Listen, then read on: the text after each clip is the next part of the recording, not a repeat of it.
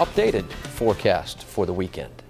Yeah, Patrick, we had this ocean storm that we've been seeing our computer models hinting at developing all week, but it's looked like it was going to stay well out to sea, sparing us any significant accumulations. But that may be changing. I'm looking at some of the latest data in right now, and I'm growing a little bit more concerned about the potential for at least some moderate accumulations in our area, and the timing of that would be Saturday night. I'm going to get to a lot more of those details here coming up, but I want to start off this morning because if you're headed out, unlike last Friday, we were tracking the blizzard coming in. This morning it's dry, and in fact temperatures up near 50 this afternoon. So the top headlines for us heading into this Friday, it's a very nice finish to the work week, mostly sunny and mild. Very tricky weekend forecast because things are evolving so late in the game.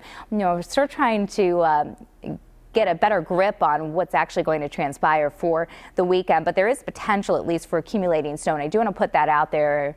Been trying to get a babysitter for Saturday night to go out, and I know a lot of people heading out because it's been tough to get a babysitter, but if you do have plans, definitely check in on the updates for the future cast because it may become difficult to travel Saturday evening and Saturday night. Live city cam over Providence right now around 27 degrees. Taunton's at 27. Newport's at 37 right now. Winds light from the southwest. That shift to the wind to the southwest, bringing in that milder air, and is going to help boost our temperatures up for today. So here's what I'm looking at for this afternoon. Coming in around 48 in Charlestown, 49 Hope Valley, 48 in Coventry, Wickford at 49. Temperatures in the northern part of the state in the upper 40s, mixture of sun and clouds. More melting today, certainly with these sort of temperatures. Cumberland, Scituate, 48 degrees and making a run at 50. I think we'll see maybe just below that most areas. I have us at 49.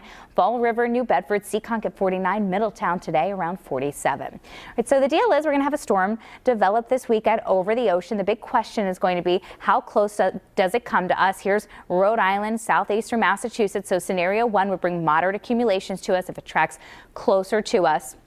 I don't think we're talking about the sort of amounts that we saw last weekend, but enough certainly to bring back out the plows and the shovels. Scenario two would be a track further away with a storm system that would keep most of the snow offshore. I mean, there's a huge range right now in the tracks from our computer models, some of them bringing no accumulations at all, and some of them bringing in spots a foot of snowfall. So right now what I'm looking at in terms of the accumulations from this storm system would be maybe as much as 3 to 6 inches, but obviously we're still fine-tuning this forecast, so I'd certainly recommend checking back in for updates. Today it's nice and quiet. Timing-wise, we're looking at light showers, maybe both rain and snow during the day on Saturday. I don't think much in the way of accumulations before dark on Saturday night, potentially heavier at night. Snow ends through Sunday, and again, check back in for updates. So Sunday starts off a little snowy, but some improving conditions through the day. Windy on Sunday. We may see wind chill values in the single digits at times on Sunday afternoon, and especially